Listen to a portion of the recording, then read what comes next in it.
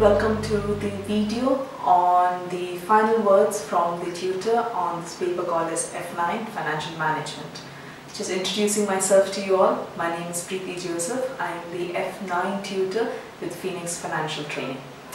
Giving you an idea about the format of the paper. Okay, the paper is now split into two sections. You have section A as well as you have section B. Under section A, it's mainly multiple choice questions. There are totally 20 questions. Each of the questions are going to be worth 2 marks. So that gives you a total of 40 marks in the whole paper. What will be normally tested in section A would be mainly heavily on the theory bits of the whole syllabus.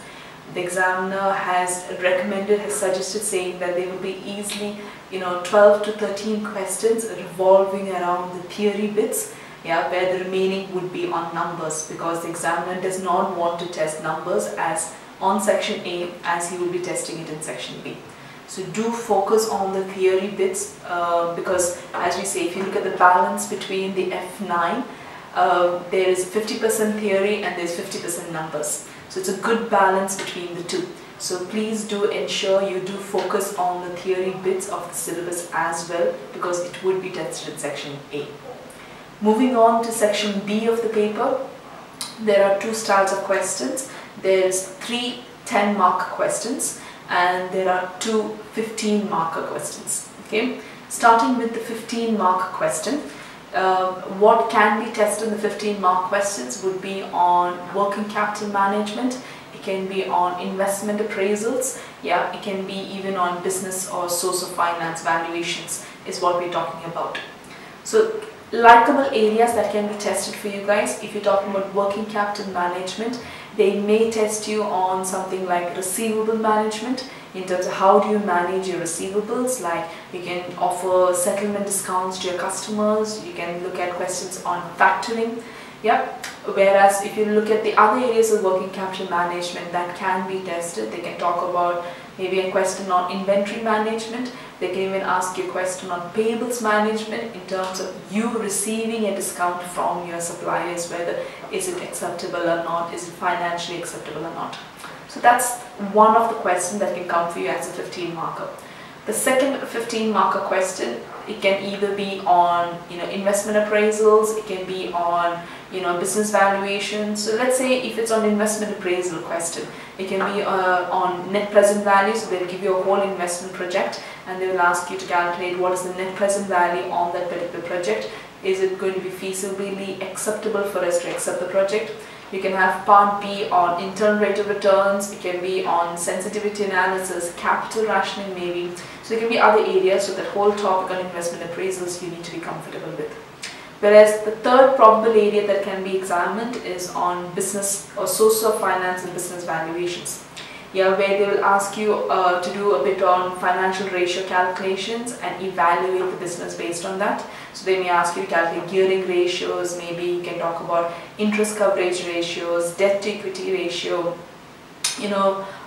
dividend cover ratio, current ratio, quick ratios. It can be any ratios they may ask you to calculate, and they'll ask you to comment, advise on the feasibility of this project, or should we redeem the debt, what is the effect on the shareholders' wealth. So there can be any areas on those. Along with that, there can be a part where they'll ask you in terms of how is this going to have an effect on the value of the company. That is when you may bring in terms like valuation.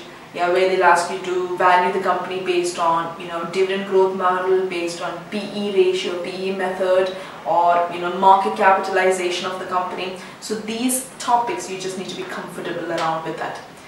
That's technically the 15-mark questions that we're talking about. Whereas if you look at the other side of the paper, section B, where you have the 3 10-mark questions. Under that, you can have a question on, let's say, WACC, that's your weighted average cost of capital, either one, whether it being a risk-adjusted WACC or a normal WACC.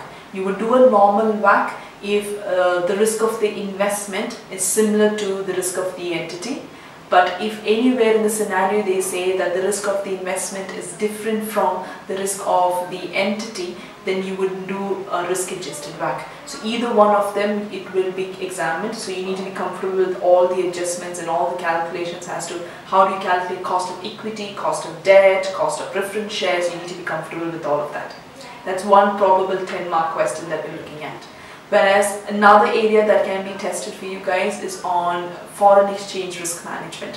Foreign exchange risk management, you need to be very comfortable with it in terms of how do you calculate forward markets, how do you calculate money market hedging. Along with, you need to be comfortable with interest rate risk management as well, in terms of what are the different hedging techniques that is available.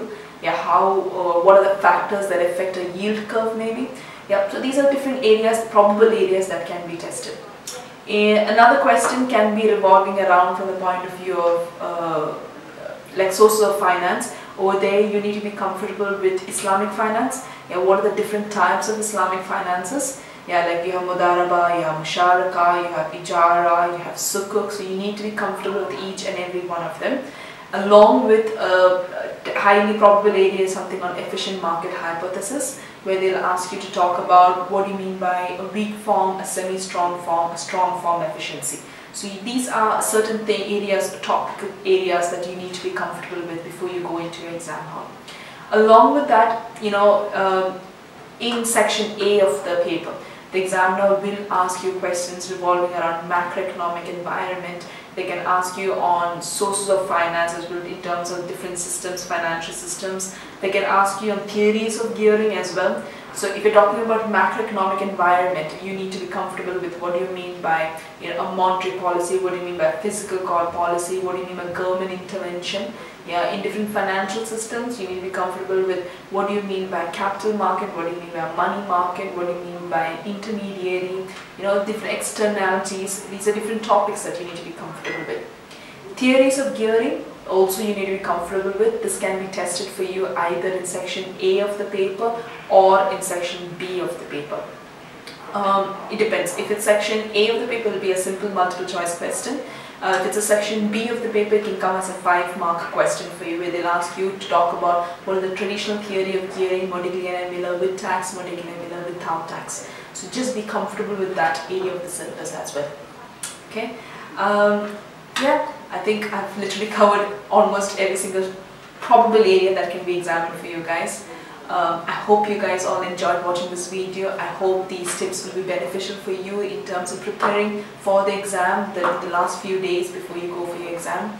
All the very best. I hope you all come out with flying colors. So best of luck for the exam. Thank you.